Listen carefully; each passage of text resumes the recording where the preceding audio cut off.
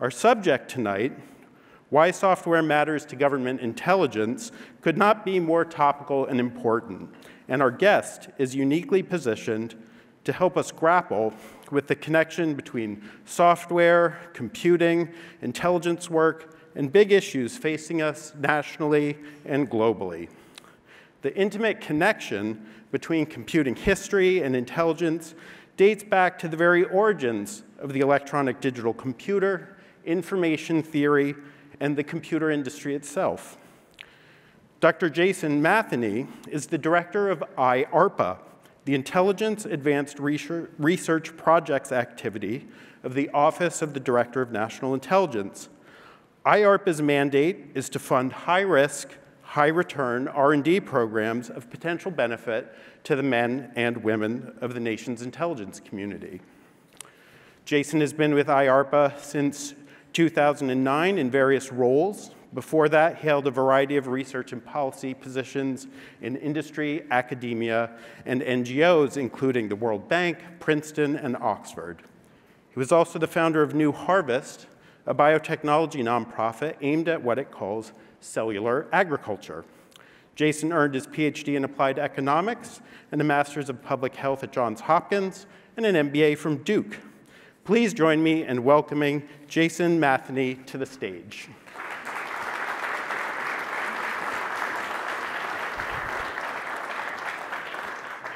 Thank you. Thank you.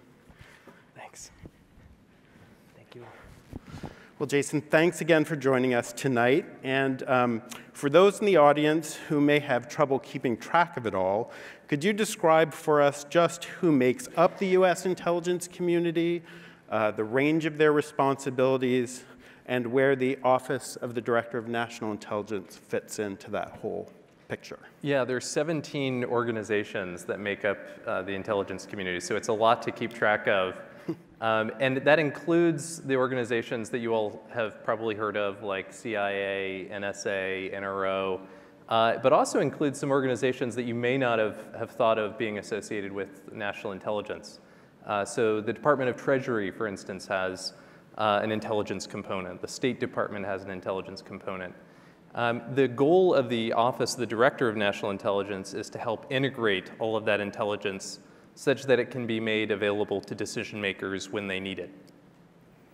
And could you talk about some of the responsibilities that these various agencies in the intelligence community have, the job that they're tasked with doing? So broadly, to make sense of a very complex world. And they do that by collecting information about the world, both through unclassified means and through classified means. So first looking at the things that aren't secrets, and then looking at the things that are secrets and mysteries, and then trying to analyze those pieces of information that are often errorful, often contradictory, often constantly changing, in order to make sense both of events as they exist today and as they might exist tomorrow. And that is a very challenging job. The nature of unpredictability, of uncertainty in our world, I think, has changed over the last few decades. We used to have sort of a single state competitor that we worried about as a nation that was in a strategic arms race with us. Now we live in a multipolar world that's much more competitive in more dimensions, economically, strategic, militarily. And that has made the business of intelligence much more difficult, much more complex. Can you tell us about why IARPA was created and how it works and how you came to direct it?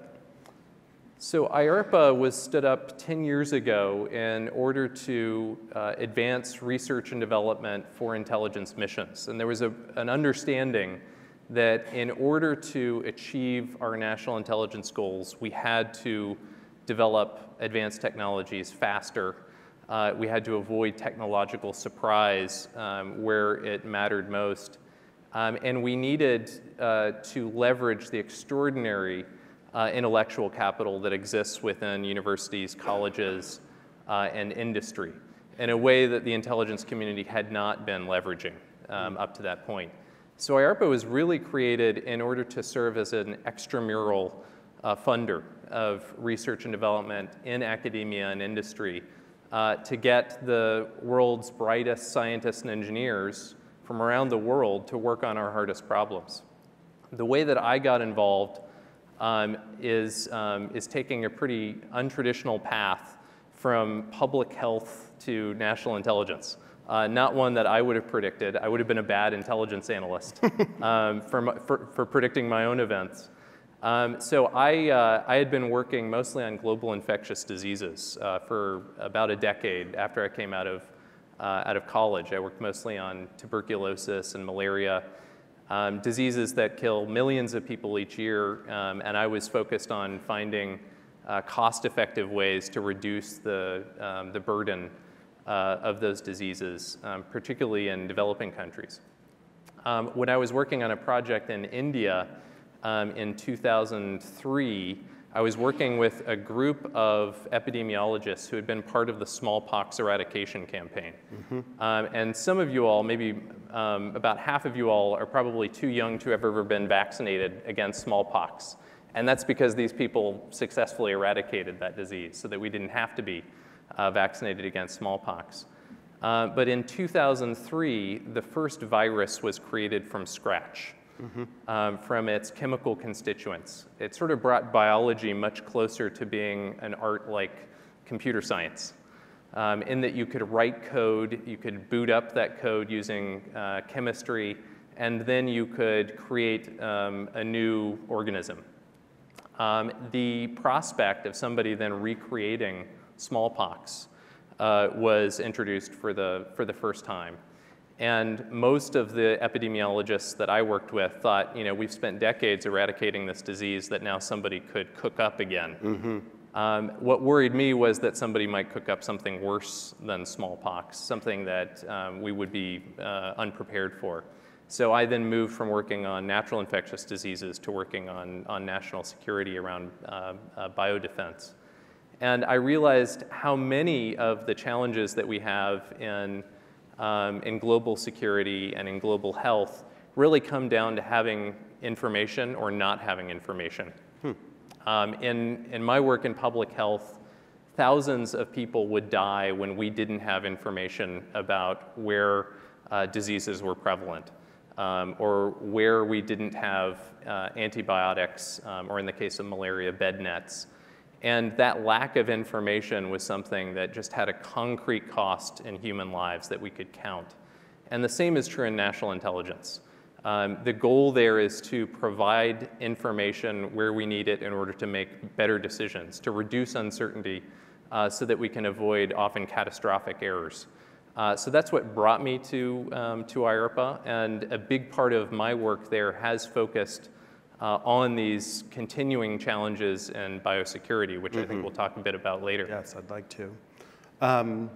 It's interesting that, you know, IARPA's programs are essentially conducted by and large in the open. You know, there's a lot of publications come out from these IARPA programs. There's a lot of partnerships with academics at a whole variety of institutions, consortia of researchers, and it strikes me as, you know, a pretty profound decision. You know, do you want to do this sort of R&D work in the open, or do you want to do it not in the open, which I think must have been a choice. And does IARPA reflect a certain commitment to seeing a value in doing this sort of work more or less in the open? Yeah, the vast majority of work that we fund is in the open. It's unclassified, it's conducted internationally. There aren't restrictions on publications, and that's for a few different reasons. So one is that's how you get the best science. I'm a strong believer in Bill Joy's law: the smartest people usually work for somebody else. And that's true. That's true for us. It's true for virtually any organization. So if you want the smartest people to be working on your problem, you have to make that problem accessible to them. So we have to be able to translate classified problems into unclassified problems, or surrogates or proxies, in order for Nobel laureates and field medalists and others to be able to work on them. There's another benefit, which is peer review, which is incredibly important as a check on the rigor of science. If you have classified research that has a small number of reviewers, usually from the same organization, there's just a much greater likelihood that bad science will persist. When you open it up to the inspection and critique of a much broader community, you're just going to get sounder critiques quicker than you otherwise would. You'll be able to debunk bad findings more quickly and more cheaply. There's a third reason, which is that many of our most pressing national intelligence problems don't have enemies. That is, we don't have intelligent adversaries when it comes to things like economic recessions or global disease.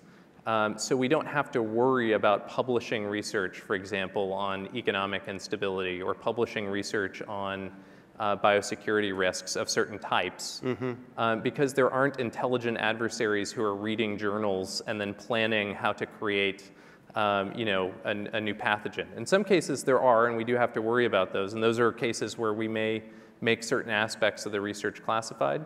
But in many cases, we're dealing with challenges that are accidental or that are natural or that are emergent properties of a highly interdependent, complex world. Were there examples for IARPA to follow in this kind of open research paradigm? That is to say, somebody had showed the value of this kind of approach for research and development activity, very important to national security. Was there a model that you were following?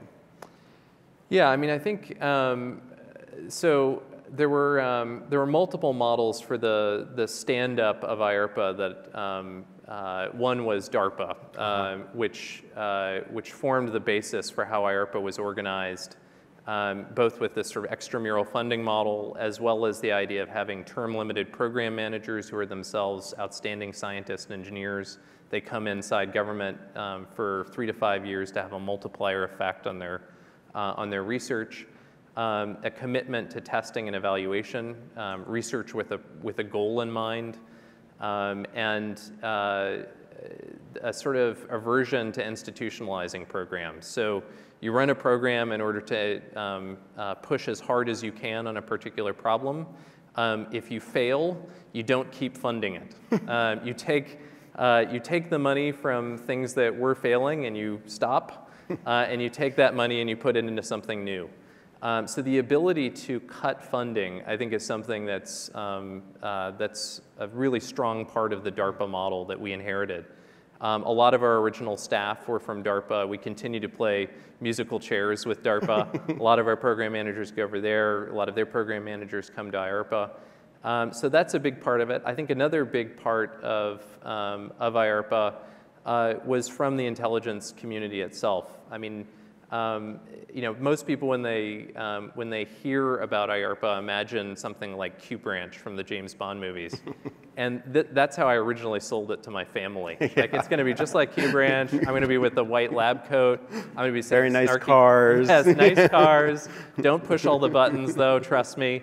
One of them's an ejection seat, and I'll get to say like lots of snarky stuff to secret agents and get away with it. And then they have, like bring your family to work day, and my family sees that it's like this nondescript office building with a bunch of filing cabinets full of research contracts. So now what I try to go with is I say like this is way better than Q Branch because we've crowdsourced Q. They're not as interesting. No, I wouldn't think so. It hasn't worked. Well, maybe we could get into a description of some of the range of projects that IARPA is pursuing today, and I think you've brought some materials to show us, to talk about some of these programs. Yeah, great. Yeah. So yeah, I mean, IARPA's research, some of the things that we're best known for are investments in computing, in machine learning, and neuroscience, human judgment. To highlight one program called Microns, which was started by Jacob Fogelstein and David Markowitz. The goal of the program is to understand how the brain computes. And the brain really is an extraordinary computing device in that it operates off of about 20 watts, depending how much you've eaten during a day. Yeah. So if it's pre-dinner time for most of you, it's still 20 watts. And the ability for that device to do what no 20 megawatt supercomputer can do today, which is to learn from sparse data, to make inferences and do sense making on highly complex data sets. And it comes down to these kinds of structures, these synaptic structures. And the goal of the IARPA Microns program is to reverse engineer these cortical circuits. What you're seeing right now is work by Jeff Lichtman's lab at Harvard, where they have used electron microscopy in order to resolve each of these slices of neurons, dendrites, axons, synapses, so that you can recover that wiring diagram in rich detail. And if you go to the next video, which comes from Sebastian Sung's lab at Princeton, what Sebastian has done is to create this sort of human-based computation approach to doing image recognition within these very complex fields of neurons. So he's sort of turned it into like a video game where participants at home can actually participate and help to label what are neurons and what is the matter outside of neurons, so that you can develop a training set and then ultimately automate the development of these rich graphs. This work has yielded the largest data set to date of these kinds of cortical circuits, 10 times larger than anything that existed before. Within a year from now, we expect it'll be 1,000 times larger still. And from that, I think we'll have a much richer understanding of how the brain computes so efficiently. Fascinating. So from this kind of brain science and neuromorphic computing, I believe that the next example for which you brought media is more where software itself is the technology. That's right. Under consideration. So one way of thinking of this is the simplest model of the brain that has fueled the most recent revolution in machine learning, which are these deep neural nets. And the idea for neural nets goes back decades, and it was very loosely based on what, during sort of the 1950s, was how we pictured the brain actually worked. And we have gotten enormous mileage from this, especially in the last several years, thanks to GPUs and thanks to large labeled data sets. So if you go back to this video, you'll sort of see the power of these neural nets in action. It was labeling videos based on the activities actually occurring within the videos. So unlike most video searches that you might do, say using YouTube or Google Video Search or Microsoft Video Search, what this is actually looking for is not the tag within the video, but the activity within a video based on the sequences of images that it sees. I think that's extraordinary, showing the power of fairly primitive neural nets.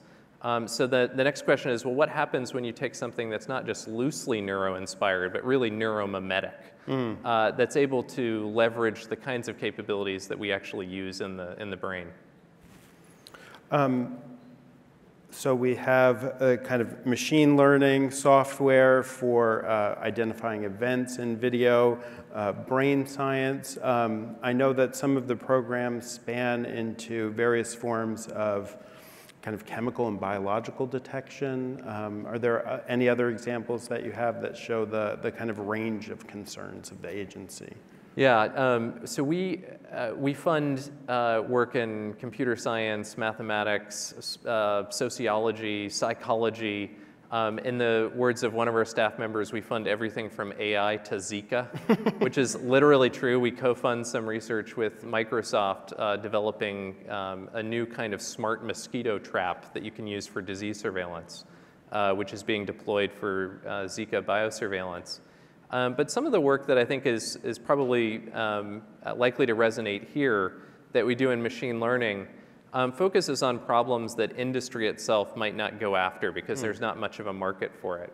One is in the case of low resource languages, languages that have very few speakers on the planet, but that could be of importance to national security. You want to be able to translate from those languages. You want to be able to do speech recognition in those languages. If you take a system like Siri or Amazon Echo, which takes years to train and develop, we can't afford to do that for every new language that becomes important. So we have a program called Babel that took as its goal to reduce the training time for a new language for a speech recognition system from about 9 months to a year down to about 5 days. And it achieved that, in part by identifying sort of those deep structural features of languages that are conserved across language families. And now we're doing the same for machine translation. Another example of things that the intelligence community needs is the ability to very accurately render 2D images into 3D models that are accurate for buildings. So if you take a problem like the Abbottabad compound that Osama bin Laden was living in, it took a long time to build an accurate rendering of that compound from overhead imagery. How can we do that in minutes or seconds even when we need to? And then also, how can you identify where a particular photograph or video was taken based on features within it if it wasn't hand tagged? Usually in intelligence, we're not fortunate enough to have users who fat-fingered in the tag. Like ISIL doesn't do much tagging of its videos. So we have to find other ways of identifying where videos were taken, what those videos are about so that you don't need human eyeballs on every video.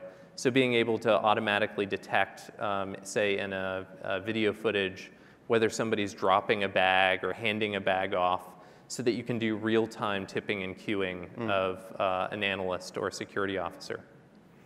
In preparing for this evening, it really struck me that all of the IARPA programs are fundamentally reliant on computing.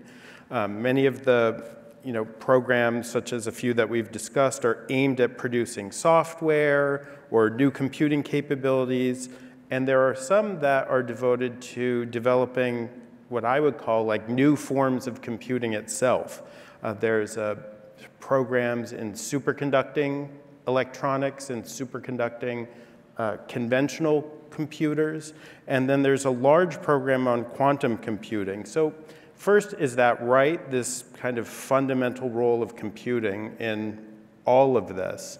And if that is right, why is that? It is right, and I think one of the reasons is that intelligence is about data, and the limits of our ability to compute on certain kinds of data are becoming apparent, and we can tell that 10 to 20 years from now, we need to move to new forms of computing in order to be able to analyze the volumes of data that we have as a society. So we invest heavily in machine learning and data science, but we also invest on the hardware side, on the computing machinery. We were called out in an executive order as being a foundational R&D organization for something called the National Strategic Computing Initiative, which aligns with our research in neuromorphic computing that I showed earlier, as well as our work in superconducting computing and in quantum computing.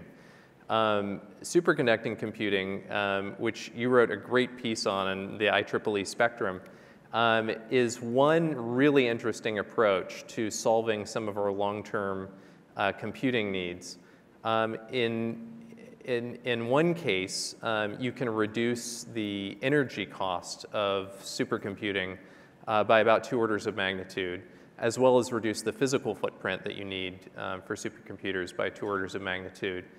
And the other advantages from these superconducting computers is that you're no longer wasting energy and moving bits between logic and memory the way you are with traditional computers.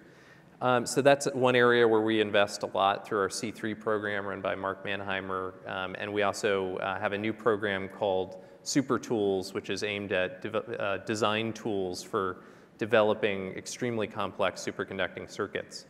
Our work with MIT Lincoln Labs has created the world's largest foundry for superconducting microelectronics that has produced the world's most complex superconducting circuits. And I think that's a very exciting area. I mean, it has a multi-decade history, as you correctly pointed out in your article, but the pieces are all sort of coming together now in a way that I think really can enable this as a new computing regime for the next few decades.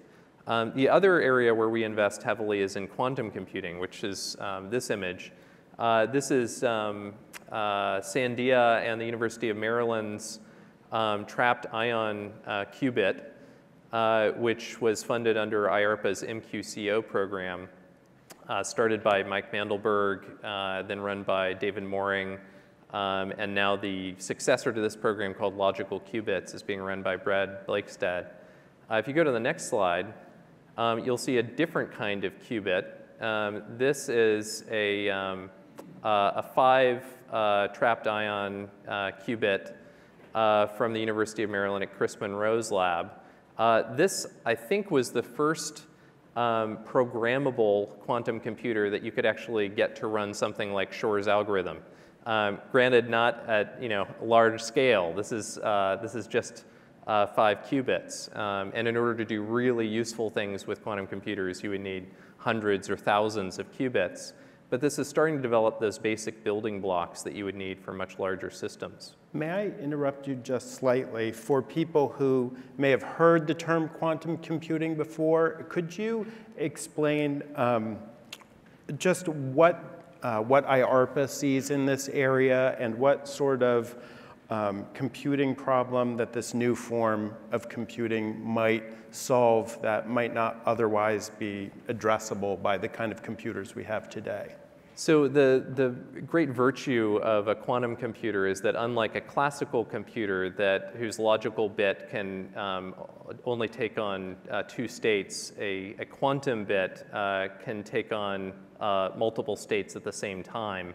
And this allows it to do things that classical computers can't. The most famous application is in cryptography, and that you could factor very large numbers quickly. So this is one area where you just don't want to be surprised, because if quantum computers make a lot of progress very quickly, we would have to turn over all of our factor-based encryption systems to some sort of post-quantum cryptography. So one reason we invest in this is just to understand how quickly this field is accelerating. And I think we've got some decades left before we've got a practical quantum computer that could do large-scale factoring. But there are near-term applications of quantum computing that are also highly powerful. So one is that you can do certain kinds of optimization with quantum computers more quickly than you can with classical computers. And this has applications to scheduling problems. It has applications to search and applications to machine learning. So doing things like Boltzmann machines more efficiently using a quantum computer. So we invest in a variety of different kinds of quantum computing approaches. It's a bit like a horse race. You're not exactly sure who's going to win, so you sort of cover your bets. Right. And trapped ions, like the picture here, is certainly one of them. You'll see a few of the other bets that we've made. Okay. In the next slide. So this is a neutral atom qubit out of the University of Wisconsin. Next slide. This is a quantum dot out of Copenhagen. Next slide. So these are all contenders for forming the qubit, which is the kind of the transistor of quantum computing. That's right. That's exactly right. Yeah. So these are the logical building blocks of what a larger scale system would look like. And I mean, one thing is they're just beautiful artifacts. I mean, we've started making posters for our offices out of these things because they're like more interesting than most modern art that you could pick, and cheaper because we've got the rights to them. This is an ion trap from Sandia. Next slide. This is a superconducting qubit from John Martinez's lab at the UC Santa Barbara that now works with Google. And Google is doing great work in scaling up this particular qubit approach. Next slide. I think this is the last one. This is a 7-qubit, a superconducting qubit from IBM. IBM, with our funding, has now made a version of their low qubit quantum computer available to the public so that anybody in the public can program it. So if you search for quantum experience IBM, you can learn how to program a quantum computer and get a head start on everybody else. Well, I think a subject that often gets overlooked in discussions about technology and intelligence or national security is analysis. Rightfully, a lot of attention gets paid to issues around surveillance and privacy, and what's frequently overlooked is the role that analysts, people, men and women working in the intelligence community play, and the challenges that they face, as we were talking about earlier, in making sense of events and threats and connecting the dots, as it were. So could you talk a little bit about the role of analysts and the software and other computing technologies that IARPA is pursuing kind of directly for these people? Yeah, it's a great question because I think another reason for me to sort of avoid the Q branch analogy, I mean, not only to stop feeling like my family pulled a bait and switch, but the other reason is that it really does come down to human judgments. I mean, you can get as many fancy gadgets as you want, but ultimately it's a human analyst who's defending a judgment to a policymaker or another decision maker about why they think the world is in a particular state or not. And those human judgments are vulnerable to certain kinds of bias. They're vulnerable to certain kinds of errors. But I am continually amazed by the quality and conscientiousness of intelligence analysts in these agencies. And one of the tracks of research that we have at IARPA is to invest quite a lot in work on cognitive psychology, human judgment, human decision making, in order to understand how to build tools that actually help analysts. Not just that do machine learning, because there's some things that computers don't do well yet. And we need to find ways of helping analysts make better decisions using their own brains. So we invest a lot in what we call forecasting tournaments, in which we have thousands, sometimes tens of thousands, of participants from around the world who make judgments about geopolitical events, and we keep score. The largest of these at its peak had about 40,000 participants who generated over 2 million judgments about geopolitical events, ranging from foreign elections to weapons tests to whether a treaty would get signed by a particular date. We kept score on those forecasts to see which ones were right, which ones were wrong, who got it right, who got it wrong, what kinds of skill sets made people more accurate, what kinds of skill sets made people less accurate. There's this notion of the paradox of expertise, which is that some experts become overconfident. They stop looking for information that disconfirms their beliefs. They go to a few sort of trusted sources, and that's it. So what we found with this was a variety of things that were counterintuitive. One is the most accurate people were typically not the deepest domain experts, but were people who scored very highly on tests of critical thinking. They were humble. They changed their minds when presented with new information rather than sticking to their guns. And they did seek out sources that contradicted their intuitions.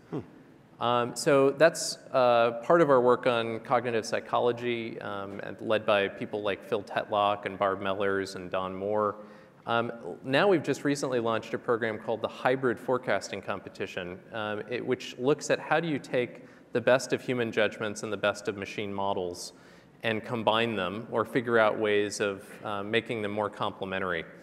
And one analogy is made to chess. So in chess, there's now a form of chess play called centaur chess, in which you team up a chess player with a chess computer.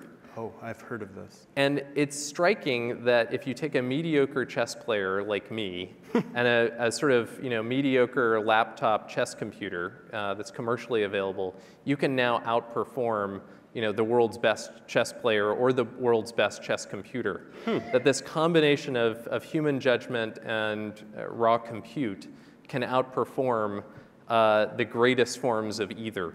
So being able to figure out what the best complementary blend of human judgment and machine learning is something that we're going after in this hybrid forecasting competition.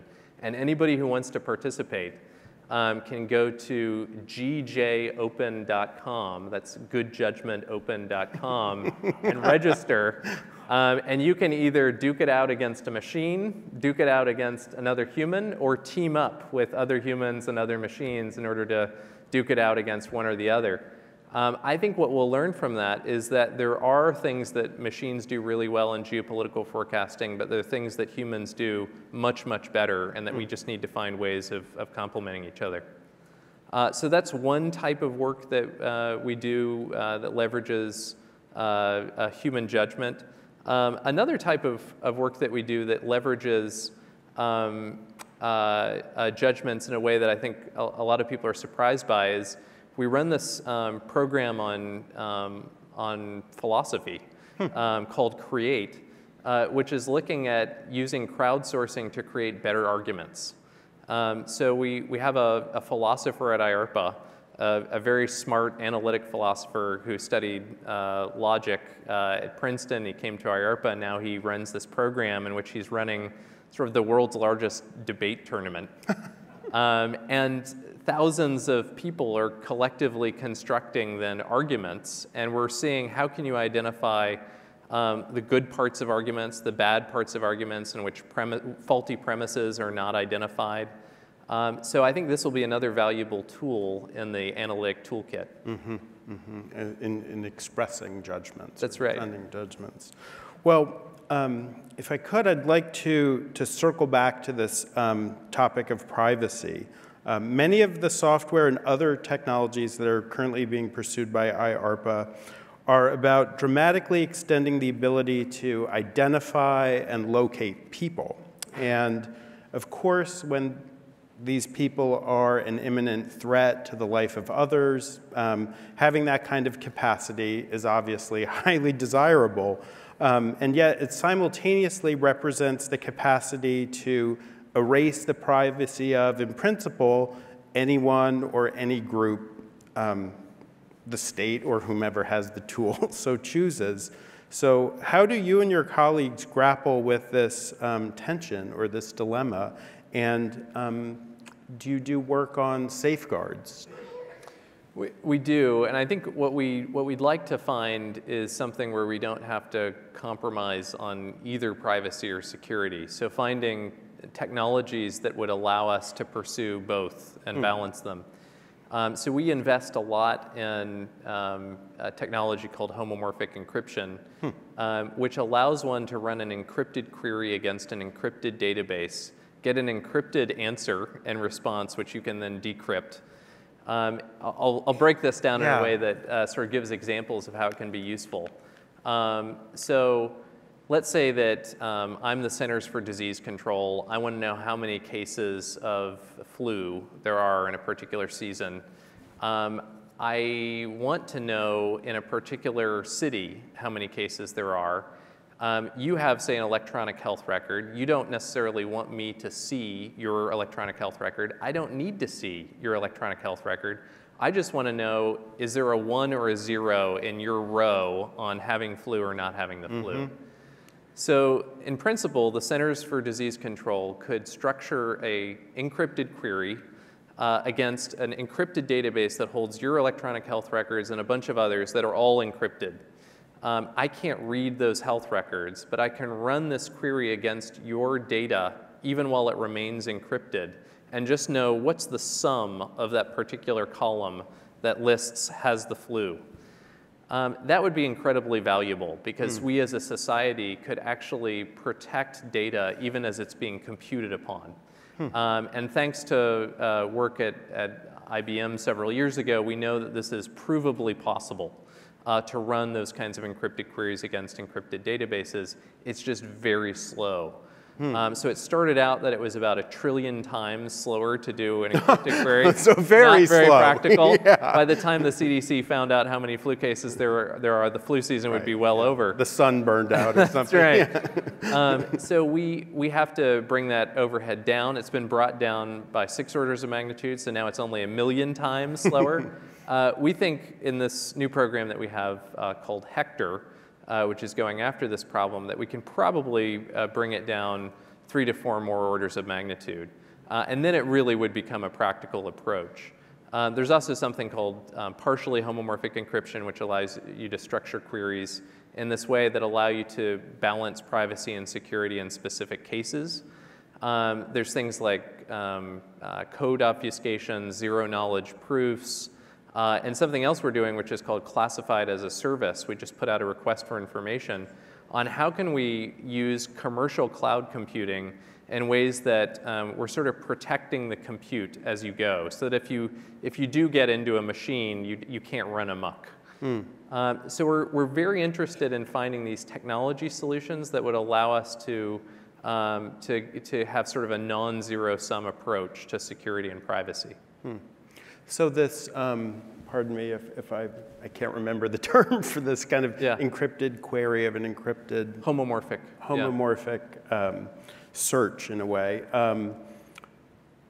Would that get at issues that, we've read about in the news lately? For example, the collection of metadata from telephone records, for example, that was, very controversial in the news a lot and of concern for many people about privacy. How would this sort of solution address a problem like that? Would it give sort of certified users access to that information to find relevant data, but not at the same time collect the phone records of, every phone customer in the U.S.? That's right. I mean, you could run a query against an encrypted data set without having access to the whole data set, and you just sort of get back a yes/no response for whether your particular search matches an entire data set.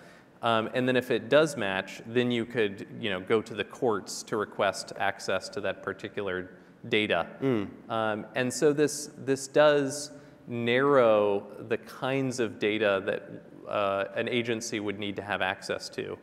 To give one example that, in fact, motivated part of our research was, let's say an intelligence agency knows that there's a suspected terrorist who's flying on a US airline flight.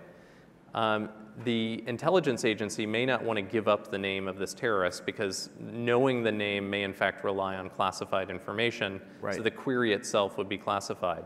So it may want to run an encrypted query.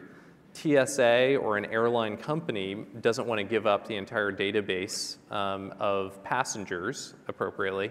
So this approach would allow an encrypted query against that encrypted database and get back a yes/no response. That's fascinating. I know that certain agencies in the intelligence community are charged with protecting against things like cyber attacks and computer-based espionage.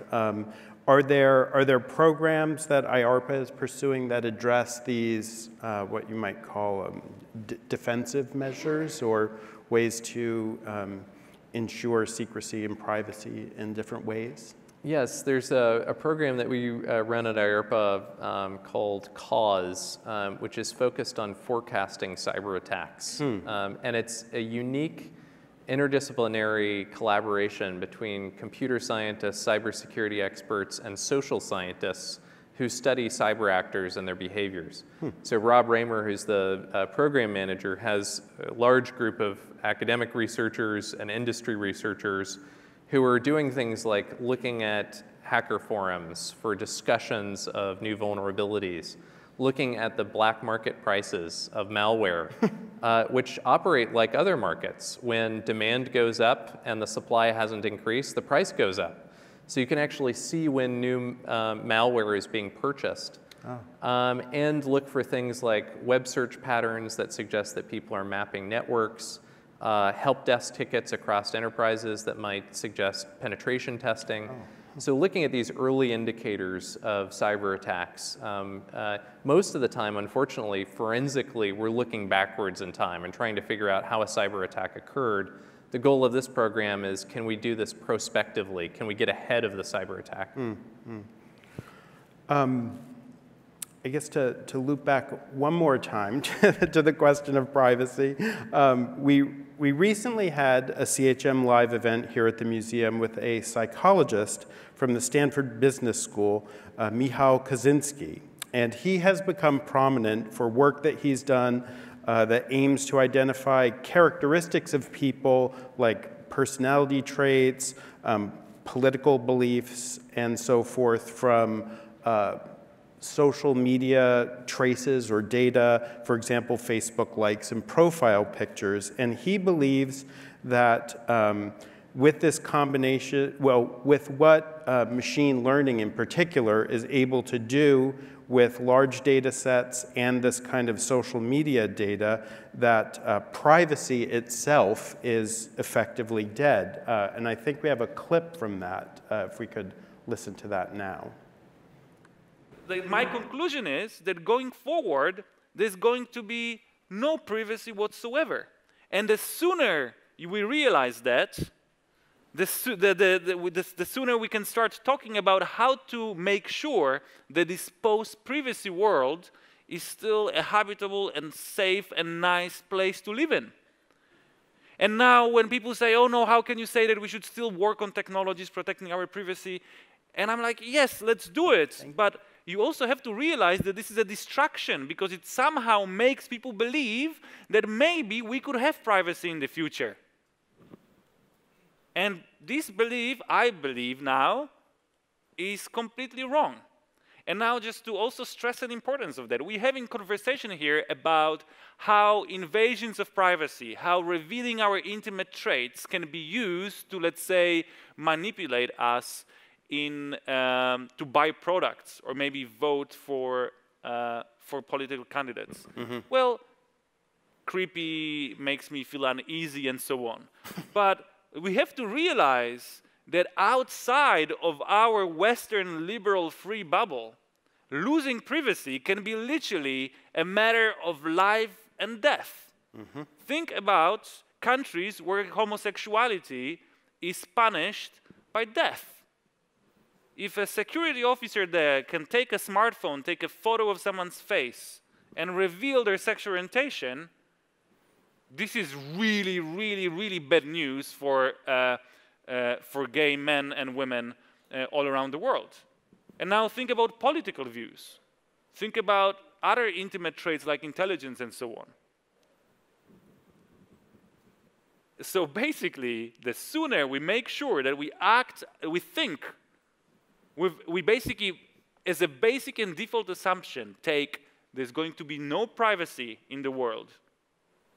How do we change the international politics? How do we make sure that lives of minorities, religious minorities, sexual minorities, political minorities in other countries are preserved even in the post-privacy world? I think this is the question we should be talking about now, and not how to change the policy to protect our privacy better. Because guess what? We already lost. We can win a battle, but we have completely lost this war already.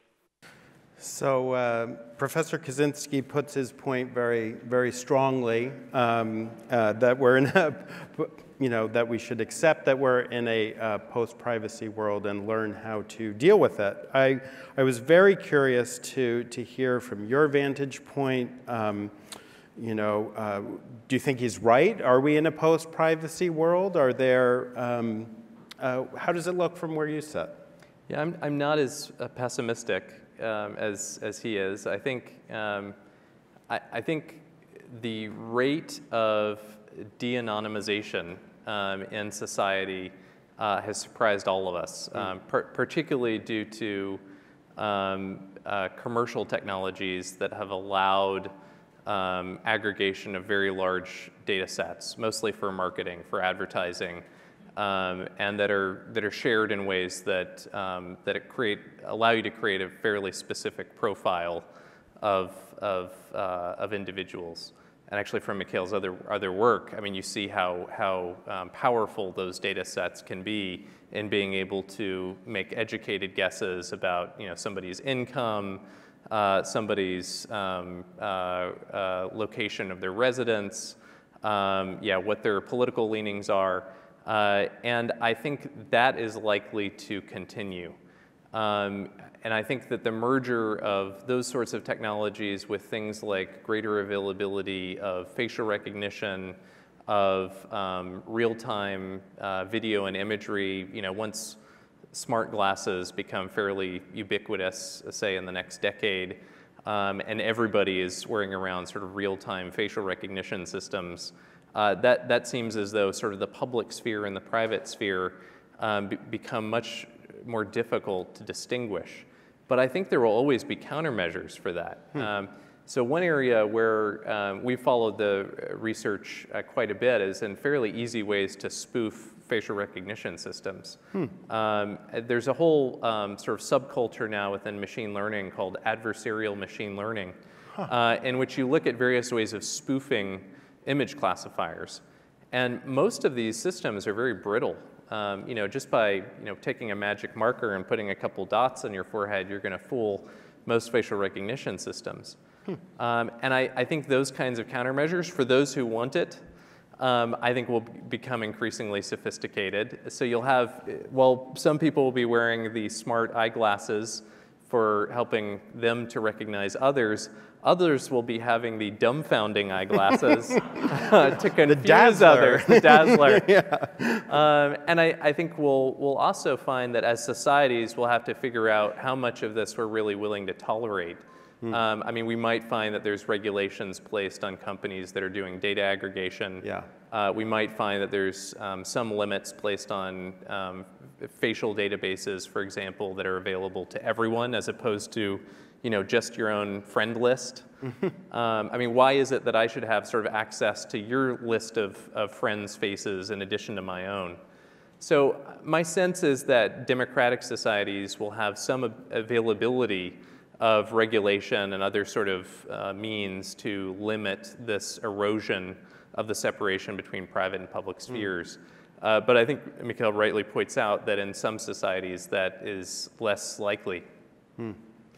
For there, I think we need to work on technology development that we can make available to others. The United States actually has a tradition of developing anonymization technologies and making them available to other countries. And I suspect that will continue. Like the Tor browser. Right. Yeah. That, of course, has its own unwanted side effects as well. So we as a society will have to figure out where to strike the balance. It's very interesting what you say about these commercial aggregators of very large data sets about very large numbers of people. And listening to you, it strikes me that it may be the case that that sort of collection of information about people by the government is much more highly regulated and covered by existing law than this commercial activity, that it's fairly unregulated. Yeah, I think that's right. I mean, the private sector, we sort of like all signed the user agreements without reading them. But they do have an extraordinary amount of data, and that data is combined in ways that are quite powerful. And the academic research on this has showed ways that it's maybe even more powerful than we had originally recognized, with things like the Netflix prize data sets, where you could de-anonymize it from data that was publicly released. So what's becoming a real challenge is how can you provide any guarantees on a data set that you make public that you couldn't de-anonymize it? This is an important topic for things like human subjects research, where you may be releasing what you think is anonymized data, but then you find out later there would have been ways of combining it with other data sets to de-anonymize. it's a very challenging area, and we need to approach it both with technology as well as with policy. Well, we have some questions from our audience that I'd like to pose to you. The first of which is the question, what role might blockchain play in government and in national security work? Well, blockchain is such an interesting technology for so many reasons. I actually think one of the strongest applications is to do trusted finance in developing markets that don't have reliable banking systems. And I know that USAID and NGOs, the World Bank, and some of the UN organizations are looking at blockchain for those kinds of applications. I think it's a deeply powerful application for that technology. Our next question is, do you collaborate or work with governments or companies outside of the US? We do. We fund research in over a dozen countries, and we fund research not only at foreign universities, but also at foreign companies. We collaborate with foreign governments, especially what are known as the Five Eyes, which are the United States, the United Kingdom, Canada, Australia, and New Zealand. But we also collaborate with other members of NATO, and we help to, in their cases where we're funding research that is of clear benefit to things like public health organizations or organizations that are monitoring for societal instability or economic instability, we try to make those technologies then available to NGOs. I mean, to give a couple of examples, some of the work that we've done on video analytics has been used by human rights organizations to identify human rights abuses. It's being used to identify urban violence. And then some of the work that we've done in bibliometric analysis was just purchased by Mark Zuckerberg to make freely available through the Chan Zuckerberg Initiative to try to accelerate biomedical research by doing text analysis of publications and patents. We love it when stuff like that happens. If we can see some positive spillover from this research into the other domains of society that have net benefits, that's something that makes the job that much better for all of us. Are there other examples of that kind of spillover or spin out that really have struck you as interesting or meaningful in some way? Yeah, I think a lot of our work in disease forecasting has made use of unconventional data sets that epidemiologists like me had not looked at before. So to give one example, we funded some work at Virginia Tech and Harvard Health Map to look at whether you could find early indicators of disease outbreaks through the kind of digital exhaust that is left in societies. So like when people change their behaviors because they're sick, they leave their cell phones at home instead of the cell phones going to work and back. They may cancel their dinner dates or their travel reservations. You can see from overhead imagery crowding at pharmacies or clinics. So in places where we don't have a whole lot of on-the-ground health information, for example, in developing countries, you can start using these methods and getting much earlier detection of disease outbreaks, and that's been shared with international health organizations. In fact, one of the teams that we funded at Harvard was the first to detect the West Africa Ebola outbreak by using those sorts of techniques. And you can detect outbreaks weeks sooner than you would using normal, epidemiological methods. Is that spreading as a practice in epidemiology? I think there's much more recognition that we need to rely on more than just people reporting to doctors or pharmacies, that you need to use these sorts of unconventional correlates of disease. And I think we as a society will get probably smarter about using those. I mean, I continue to think that diseases are one of the biggest threats that we face as a society. If you look back historically, the most intense mortality event in human history was the 1918 flu. It killed somewhere between 50 to 100 million people in a 12-month period, more than any war. And that could happen again, and it would probably be even larger as an event, and we're just not as prepared as we should be. Do you have any programs that touch on the subject of climate change? Well, we have some programs that do geospatial observation to understand how things are changing on the surface of the Earth. We do a lot of collaboration with NGA in order to do better identification of imagery. And then we also have programs that look at changes in migration that could be influenced by climate change. You mentioned the Five Eyes nations and NATO. The question occurred to me, is there an IARPA equivalent in any of those countries? Yeah, it's interesting. The DARPA model has been so extraordinarily successful. I mean, if you list all of the technologies that DARPA helped to generate, I mean, first, many of the objects in the collection here came out of DARPA programs. And yet, it is a model that outside of the United States has not been widely replicated. So, I mean, we've been deeply fortunate at IARPA to use that model and have seen how fruitful it is. But we have not seen other organizations outside of the US use that model. Interesting. We talked about kind of neuromorphic and brain-inspired computing. This question is essentially about the use of biology for computing. There's work now on using DNA molecules as a form of digital information storage. Other groups have been talking about using biological systems to compute. Where's IARPA in that mix? That's such a rich area for research. We organized a workshop 2 years ago to look at DNA for information storage because you could store about an exabyte of data and about a gram of DNA.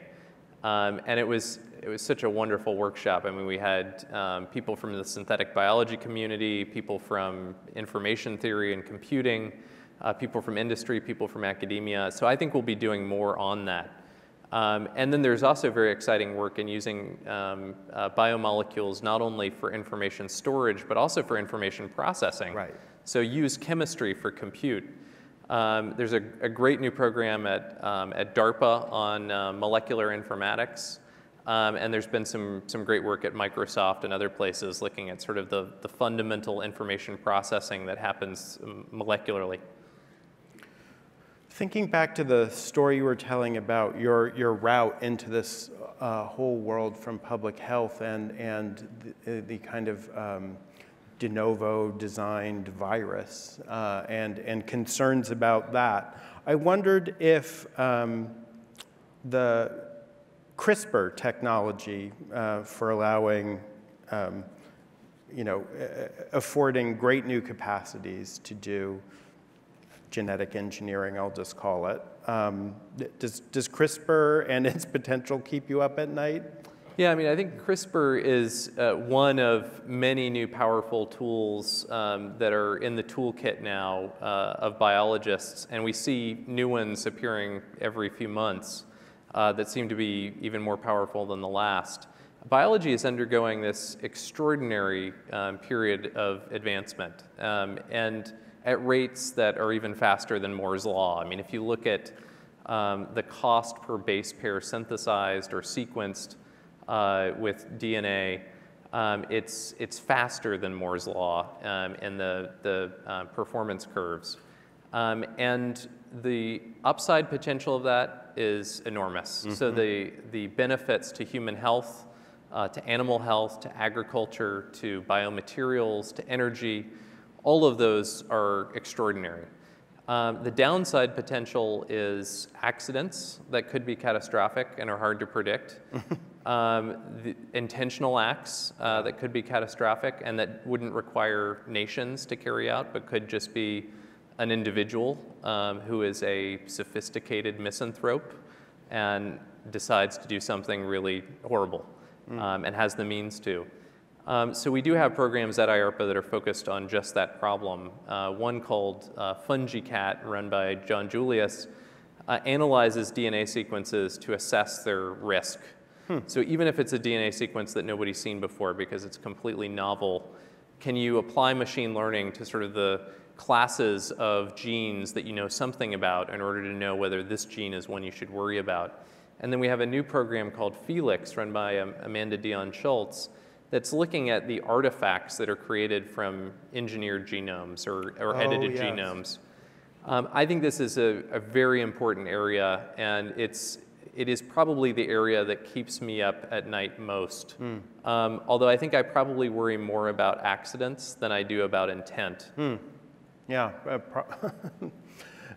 Could we just go into that Felix program? I thought that was a very fascinating idea that there might be signatures, traces, detectable signals of material that represent genetically engineered materials. Could you talk more about that program and what some of the potential signals might be?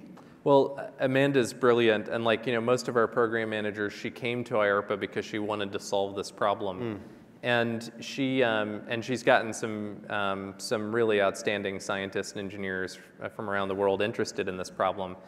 We have a impoverished toolkit to do forensics on engineered organisms. So if you presented me with an organism, and please don't, but if you presented me with one, I would be hard-pressed to tell whether it had been engineered, how it had been engineered, in what way it had been engineered, because we don't have the kinds of forensics that we need in order to do that kind of determination. So Felix is really aimed at starting to build that toolkit for forensics. To look at things like methylation sites and off-target effects of things like CRISPR, but to also look at more subtle changes that might exist within a genome. The state of the science is so early right now on the forensic side. The ability to edit genomes is much further ahead than the sort of defensive capabilities that we have. And part of the goal of this program is to catch up. Fascinating. Question from the audience. Do you support any work on game theory? We have. As part of these geopolitical forecasting tournaments, one of the teams tested various kinds of game theoretic approaches to making better forecasts of, say, political decisions. And there's some other work that's been funded by DARPA and their IQs program that's looked at game theory. I think that can be a very powerful approach to understanding certain kinds of high consequence decisions in which you're pretty sure that the relevant actors have been using game theory. It's less clear whether game theory provides an empirical explanation for how people actually behave, because there's an awful lot of irrationality, right? And so sort of the rational model that underpins game theory doesn't always map to real human behavior. But in cases where people are investing millions or billions of dollars in making wise decisions, like, say, strategic decisions related to nuclear weapons, that's where we really should be looking for evidence of those kinds of game theoretic calculations that are going on. And we do see that kind of evidence. I mean, Schelling and others, looked for that empirically, and you see it. But in other cases, I think it's a little blurrier, and I think probably we should be looking more at things like prospect theory, which allows for people to be irrational, which they often are. Yeah, it would seem to be a good theory of the human if it accounts for irrationality. Right. But that is fascinating to look and see a signature that somebody else is using game theory and then adopt a game theoretic response yourself once you realize you're in that kind of a game. And if you know that you're in a game with somebody who is following a game theoretic model, there are strategies that you use, like mixed strategies in which you randomize certain moves and you try to alert the fact that you're randomizing certain moves to your adversary. It all gets really meta. Yeah. In thinking about, a couple times you've mentioned the names of people who are your program managers at IARPA, and the program manager for Felix that you just mentioned came in with this problem, wanted to do this program, solve this problem. Is that typical of the way an IARPA program or investment in an area begins? Somehow you come into connection with a very passionate, smart person who wants to tackle some problem or another. How does that work? How do these things get going? It starts one of two ways. So the first is it starts with a program manager, and they're the whole reason we exist. I mean, the rest of us at IARPA, especially me, my only job is to protect the program managers from administrivia, from bureaucracy.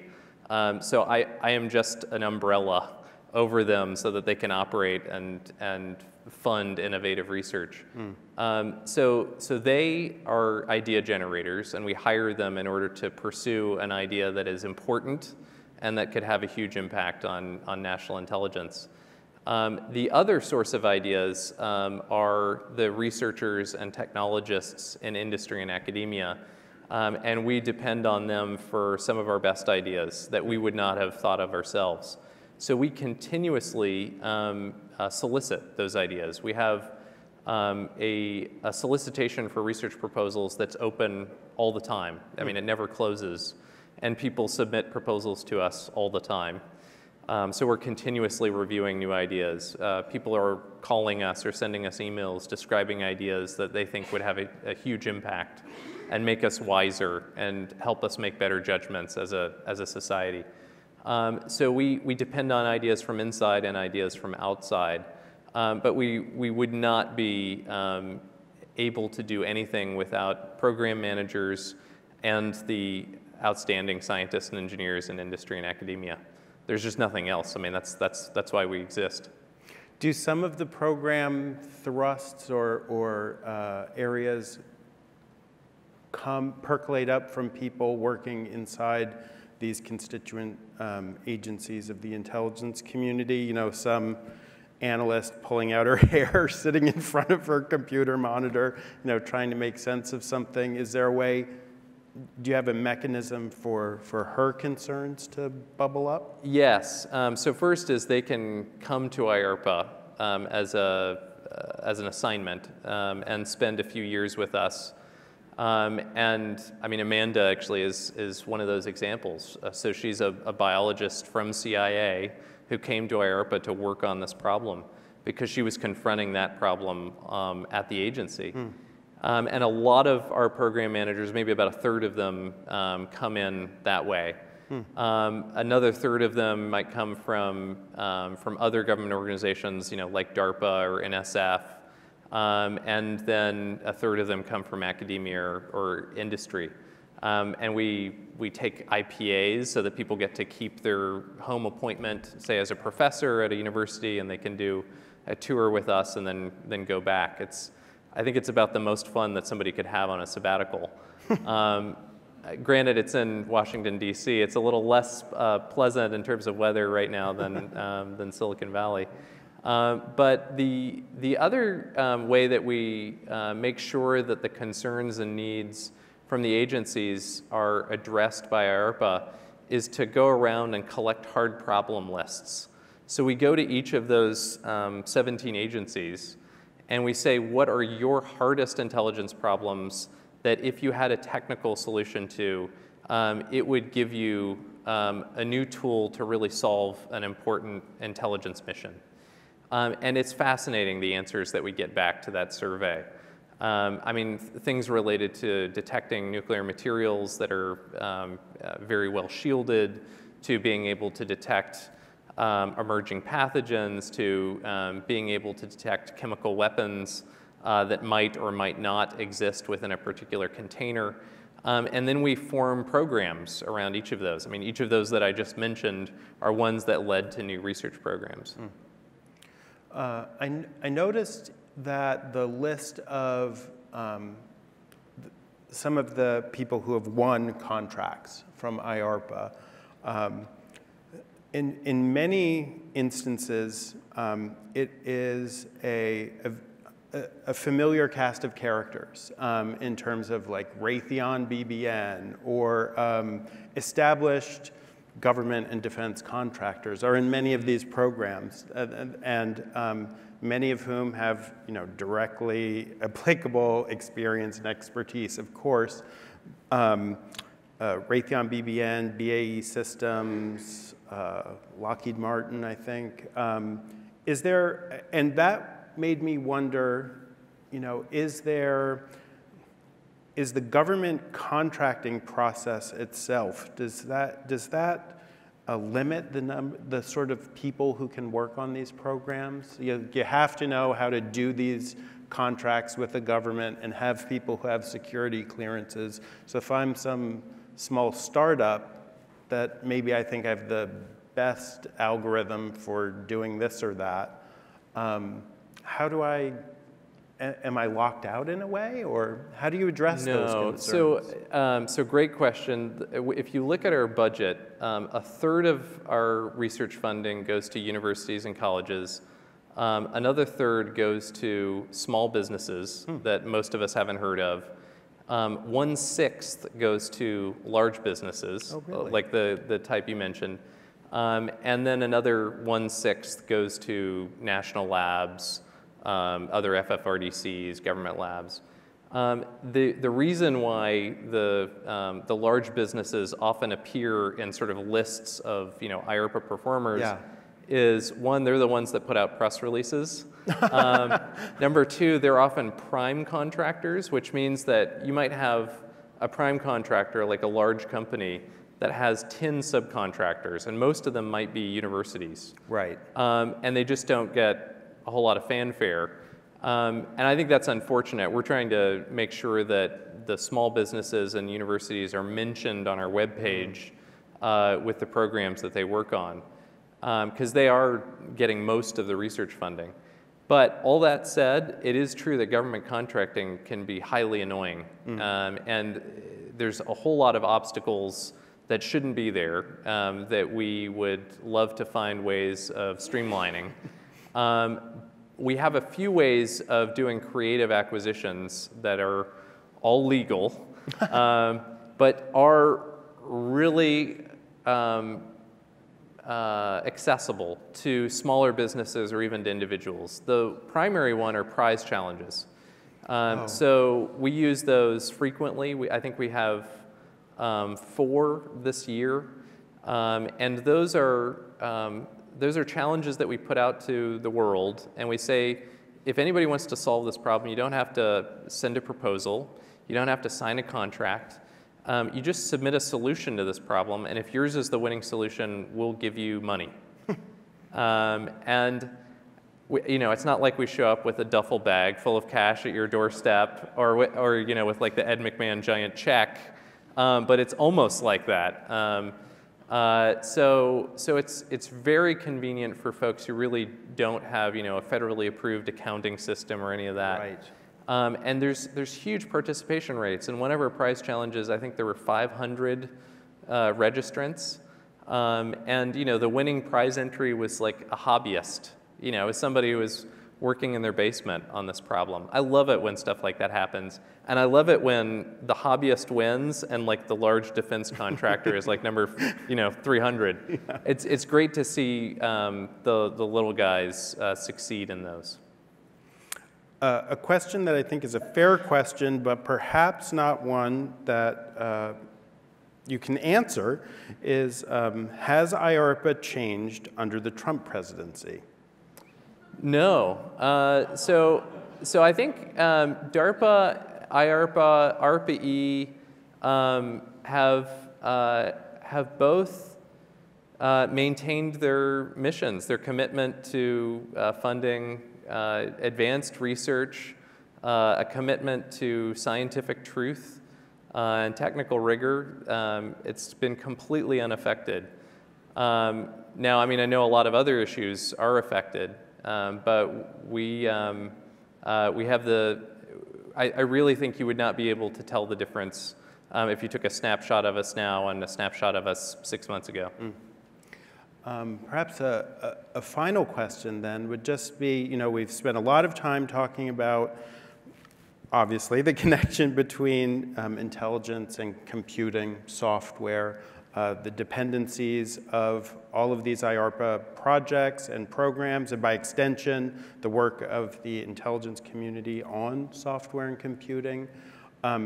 Where do you see that trend line moving in the future? Is that something that will continue, will grow? What's it look like looking ahead? Yeah, I think, so first I think the government will have to accept that it is now not the main funder of most of these technologies that are key to national intelligence and national security, that we have to look to the investments that are happening in the commercial sector, for example, in machine learning, in order to understand how to adapt those investments to our problem sets.